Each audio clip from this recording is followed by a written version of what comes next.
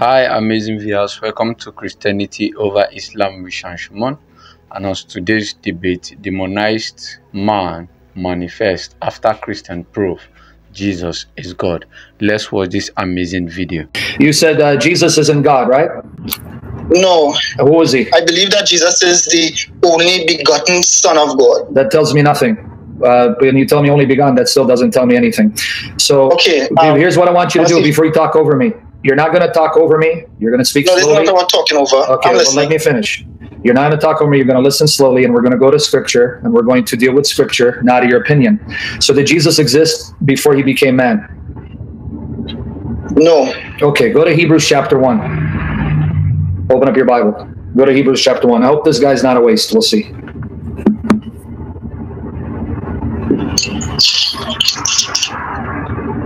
Okay, when you get there, let me know. What translation are you reading? I have a King James. Okay. Read for me Hebrews chapter 1 slowly. Yes, sir. When you are you there?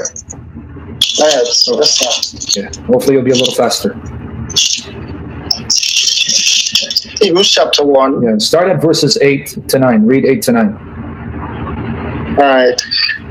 But unto the Son he said, Thy throne, O God, is forever and ever. A scepter of righteousness is the scepter of thy kingdom. Thou hast loved righteousness and hated iniquity. Therefore, God, even thy God, hath anointed thee with the oil of gladness above thy fellow. Now, who's talking to who? Who's talking to who? But this, to the Son, he said,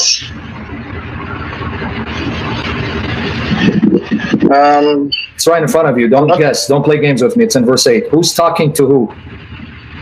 But unto the Son he said, Thy throne, O God, is forever and ever a scepter of righteousness. Yeah, who's talking to who? If I have to explain that to you, you have no business talking about the Bible.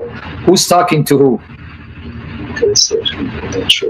Oh my goodness. And this guy wants to teach me about isn't this a quote from a scripture? I didn't ask you that. Listen to the question again. Listen to my question again. Don't be a dog who cowers. Who's talking to who in the context? This is now the third time I told you, and you want to teach me the Bible. Okay. Now, in the scripture, it would appear that God is talking to the Son, right? Appear, or is it God speaking to the Son? Do I need to teach you context and starting in verse 5? Don't play games and delay. It's a simple answer. Who's talking to who? All right. Now, if you want to say God's talking here, go ahead. No, I don't need to say it. In the context of verse 5, who's speaking from 5 all the way? Don't play games with me. I'm going to embarrass you. Stop playing games. All right. In the context, it's saying that God said... Okay, so God is talking to the Son, right? Is he talking to the Son? In verse 8? It said, Thy throne is... This guy's a joke. Right, well, he's referring to the Son, yes. Okay, so now read 10 to 12, verses 10 to 12. You better pay attention and answer directly, not tap dance. In verses 10 to 12, notice what God says to the Son. Read it for me, 10 to 12. And thou, Lord, in the beginning, hast laid the foundation of the earth, and the heavens are the works of thy hand. They shall perish, but thou remainest, and they shall wax old as a garment, and as a vesture shall thou fold them up, and they shall be changed, but thou art the same, and thy years shall not fail. Okay, now I hope you're not going to play games, so I end up embarrassing you again. God said this to the Son, and what did he say to the Son? At the beginning, O Lord, you did what? At the beginning, thou hast laid the foundations to the earth. Yeah, and he did what also? He stretched out the heavens. The heavens are the work of your hands. Right. So God is saying to the Son, at the beginning, O Lord, you laid the foundations of the earth, and the heavens are the work of your hands. They will wear out, but you remain the same. Right? Your years never end. Go to Psalm 102 to see where he's quoting from. Psalm 102. Psalm 102. Yeah. Let's see if you're going to be honest and repent of your satanic doctrine. Let's see. Go to Psalm 102.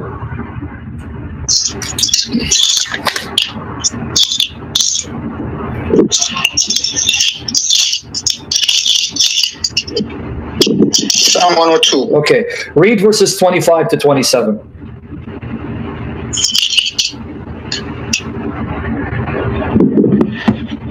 Of old hast thou laid the foundation of the earth, and the heavens are the work of thy hand. They perish, but thou shalt endure. Yea, all of them wax old, like a garment and a vesture, and as a vesture shalt thou change them, and they shall be changed.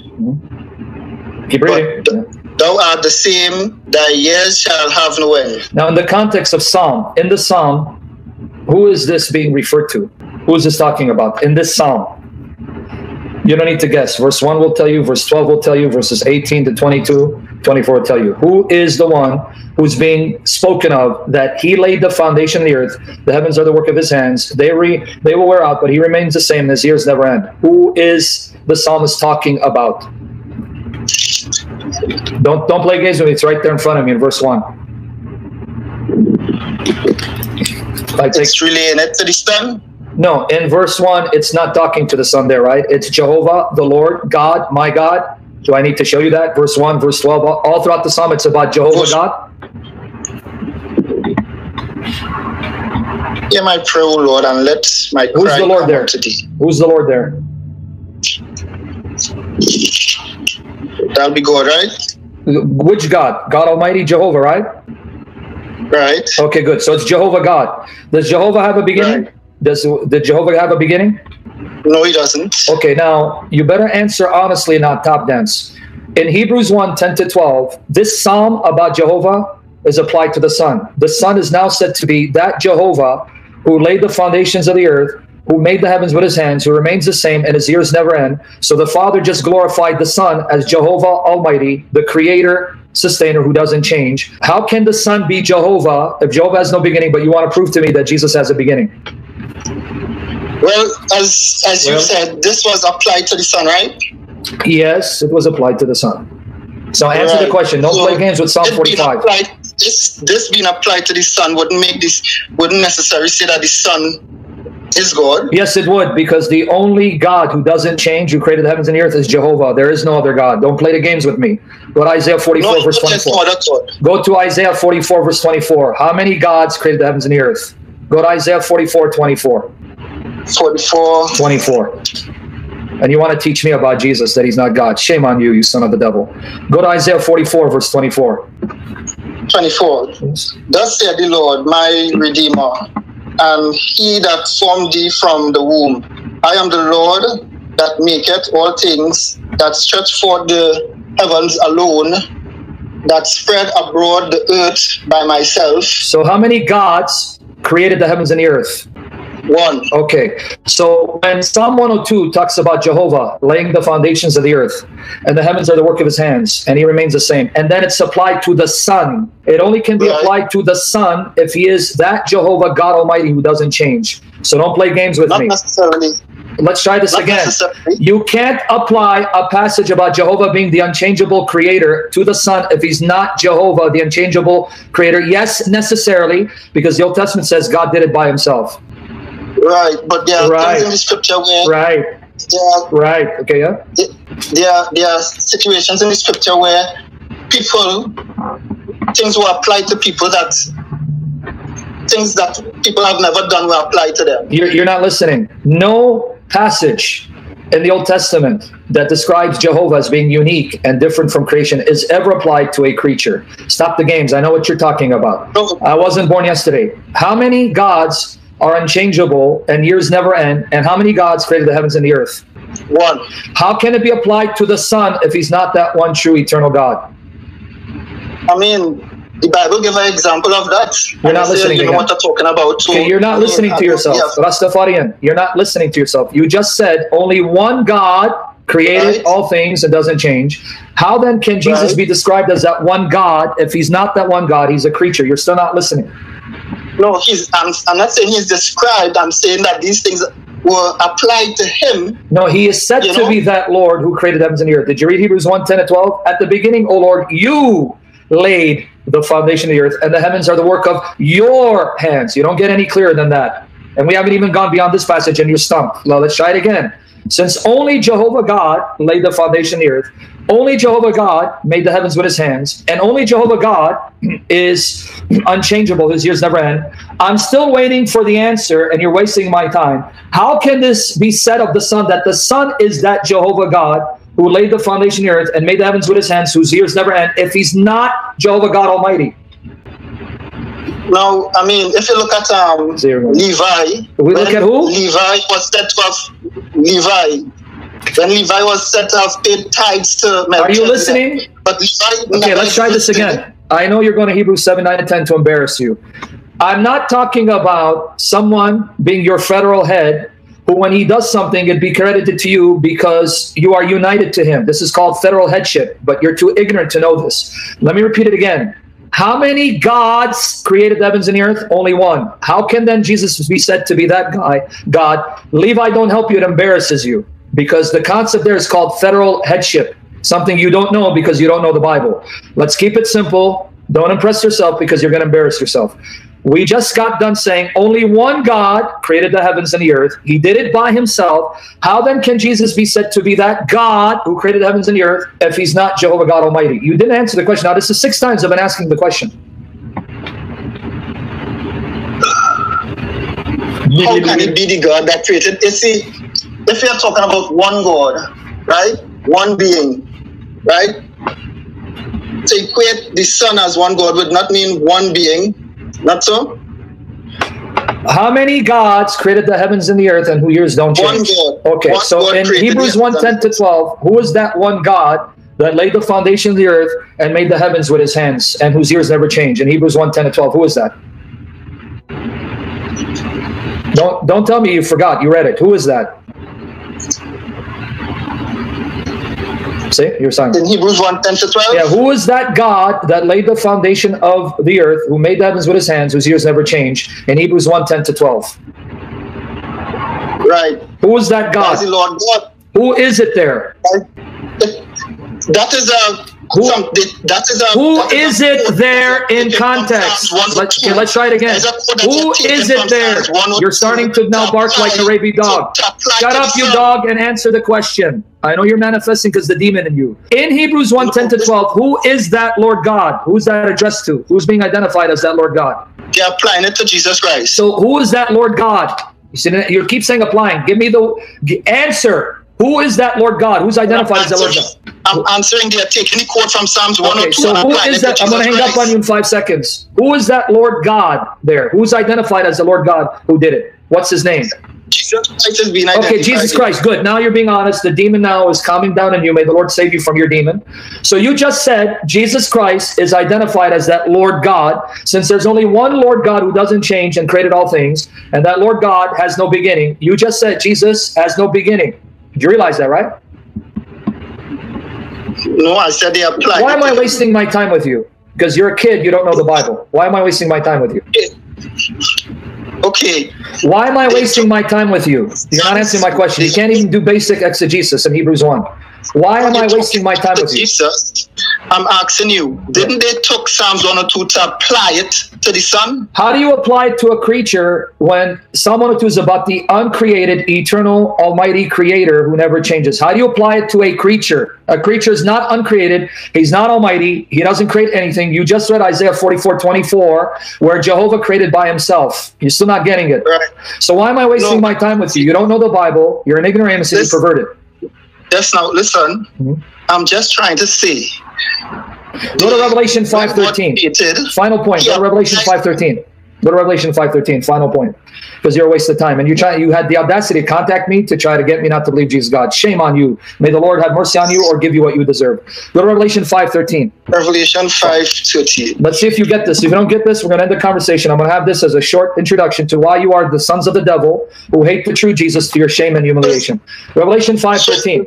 Read it for me. One-sided reasoning where you Can you read Revelation 5:13? I'm going to give you 5 seconds. I'm going to hang up on it if you don't read it. 5, 4, MP. Hold on. MP. Get the hell out of here, MP. Go to hell. Get out of here, MP. I don't want you on my channel. Get out of here. Okay, now, Revelation 5:13. 5, 4, 3, 2, 1. Revelation 5:13. 5. Okay, guys, should I hang up on this dog? Because now the demon is manifesting. This is the place where this video gets more interesting. If you haven't subscribed to our channel, please do it to subscribe. Should I hang up on this dog? Read Revelation 5:13. 5:13, I'm going to hang up on you. Go to Revelation 5:13. 13. I'm just saying. Read it for me. Read it, and I'm going to hang up on you. Don't waste our time. We don't care about your preaching. Go to Revelation 5:13. Read it. Read it. Read out loud. I'm waiting for you. Read it. 13, you said? Yeah, Revelation 5, verse 13. Every creature which is in heaven Slowly. and on earth, Don't, not fast. and on the earth. Hey, slow. You're going too fast. Slow. Read it again. Okay. And every creature which is in heaven and on the earth and under the earth, and such as are in the sea, and all that are in them, I heard saying, blessing and honor and glory and power be to him that sitteth upon the throne and unto the Lamb forever and ever. Okay, now, did you read where it says every creature in heaven, on earth, beneath the earth, in the seas, and all things in them? You read that, right? Right. That's every creature in the entire creation, right? Right. So, right, you said right. I want to say it again. Every creature in the entire creation, right? Right. Okay. You just proved Jesus is not created, because every creature in all of creation is giving Jesus the Lamb the exact same worship that they give God the Father. So Jesus is with the Father, distinct from every creature in all creation, which means he's uncreated like the Father is. He has no beginning. And you still want to rob Jesus of his glory, you son of Satan? Now, you'd realize that this is talking about Jesus as the Lamb. What does that got to do with the question? What does that got to do with the question? Every creature is separate from the Lamb. You're still not answering my question. Don't play games. Every creature is separate from the Lamb, and they are giving him praises. And this is the same praise they give to the Father. Ever. The same praise they give to the Father for the same period of time. This is separating the one in the throne from the Lamb. You sure you want me to show you the Lamb is on the throne to embarrass you further? Because you didn't answer my question. Let me repeat my question again, and I'm going to embarrass you to show you where the Lamb is. Before I do that, listen to my question again. You just admit everyone heard you, and I'm recording you. Every creature in all creation, you said that's every creature. Every creature in all creation is giving the Lamb the same worship that the one on the throne receives, proving he's equal to God the Father in worship, and he's not a creature like the Father's not a creature, because he's separate from every created thing. But now you made the stupid mistake to assume that because God is on the throne, that means Jesus is not on the throne. Go to Revelation 22, verse 1. Go to Revelation 22, verse 1, and I have to send you packing. Revelation 22, verse 1. Would I be able to make any points on these things, or am I just... You're going to make a point that's going to deal with the passages accurately, not tap dance, because I'm going to embarrass you. I'm not here to hear your blasphemy. Go to Revelation 22, verse 1. 5, Revelation 4. Yeah, read Revelation 22, verse 1. You need to stop being so... Read the verse. I don't care for your opinion. You're a son of Satan. I don't care about you. You're a son of Satan, wants to rob my Jesus of his glory. Read Revelation 22, verse 1. Are you going to read it? Revelation 22 what? Verse 1. Verse 1. Yes. And showed me a pure river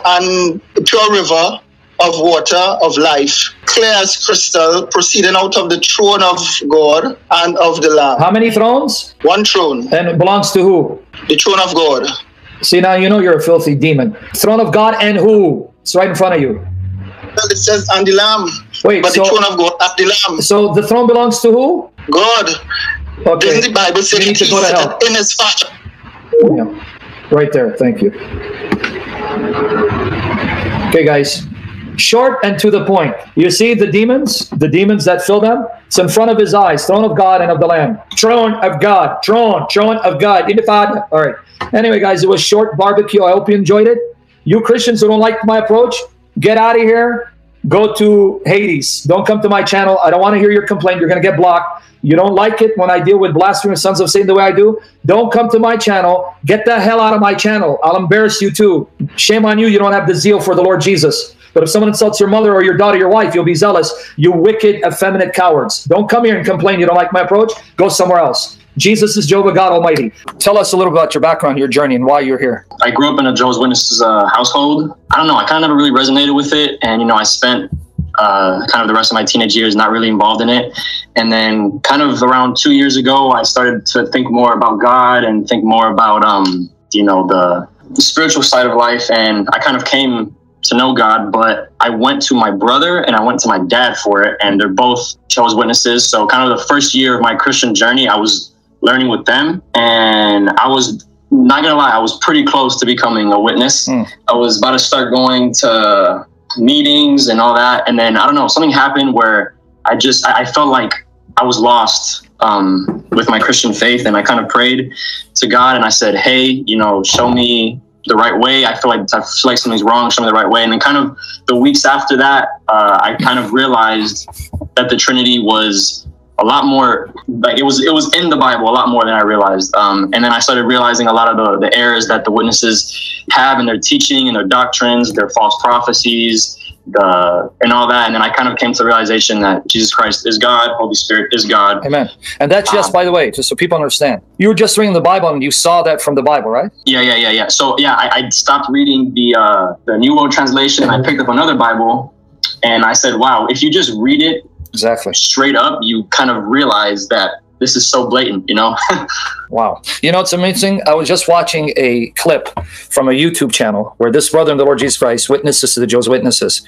It's ironic you just said that. I just want to repeat what you said. If you just read the Bible straight up without the Watchtower literature, it's just straight up clear that the Holy Spirit makes it known in his word that God is a Trinity, right? Just if you read the Bible, right? Yeah. And also the New World Translation is very, I noticed a lot of wrong things in the translation as well. Yeah. Now, here's what's going to amaze you. I was just watching this clip. The society admits. Now, guys, I want you to listen. Class has begun. Pray for this young man. Pray for me to help him.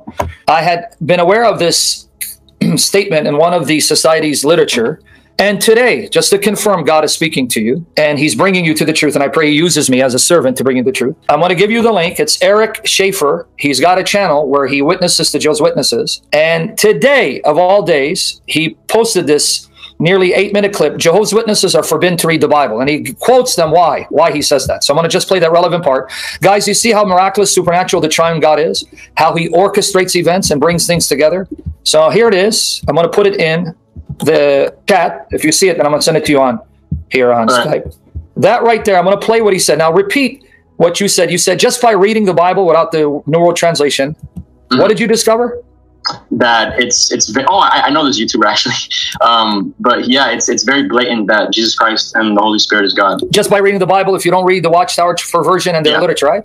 Yeah. Okay, now let me play this clip. Now, guys, he's going to quote one of the literature of the Jehovah's Witnesses, a source that I've been aware of for years. The society admits that if you just read the Bible by yourself without the society teaching you, you will end up embracing the very doctrines that Christendom teaches.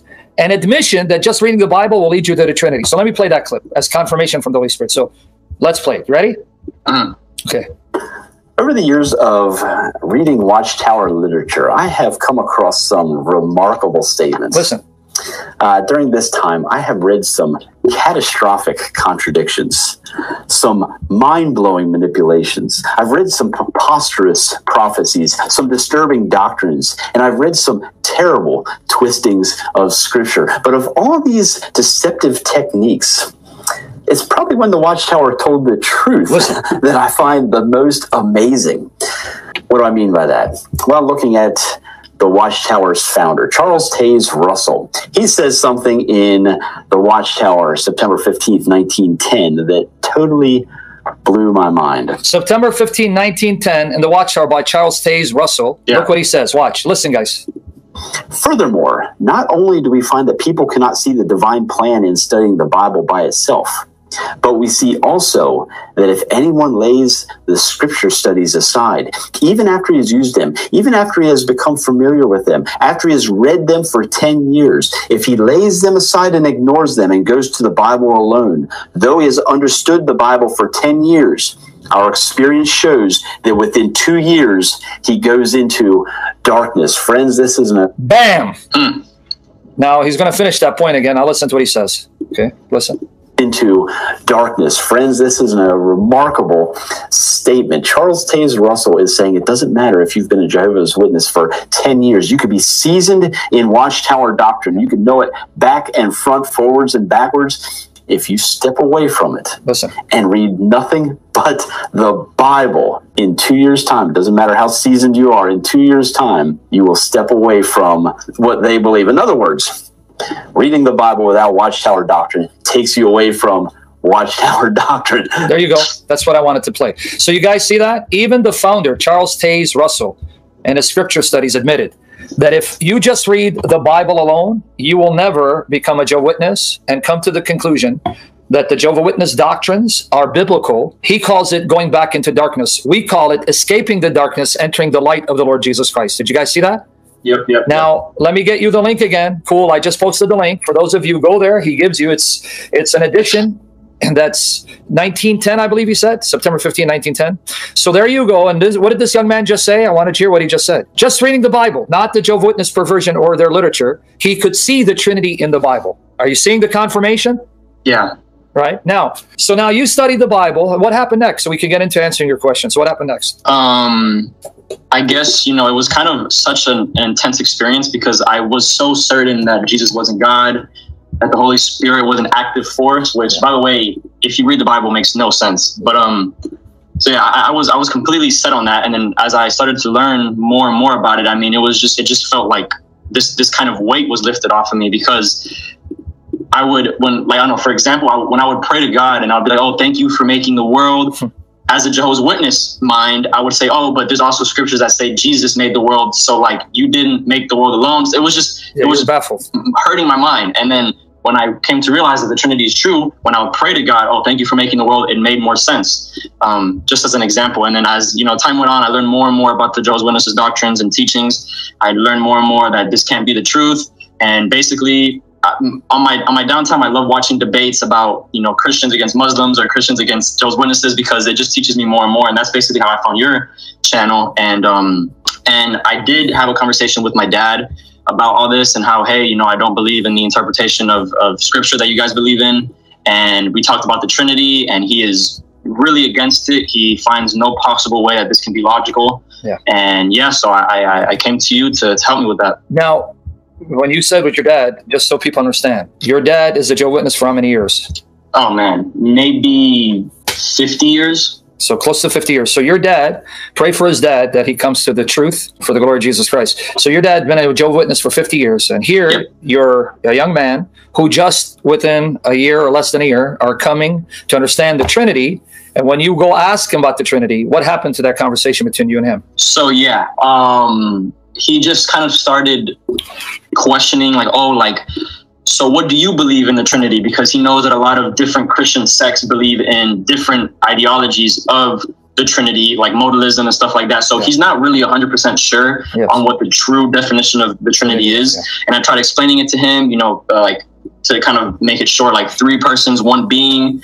And he didn't understand what the being was. He's like, oh, is the being God, or who are the 3 persons? Like, I don't understand. And I tried explaining it to him, but he really just didn't grasp it. And he started throwing scriptures at me, of the, what's it called? Like the scriptures that say that the Father is greater than Jesus. The only true God is the Father. Yes. Jesus is the firstborn of all creation. And I did have answers to that, but I don't think it was, as well thought of as it should have been, because when I came to him telling him about my belief, I didn't really want to debate, because like I said, he has like 50 years on me. So, but it kind of turned into one and didn't really go well in my favor. So that's okay.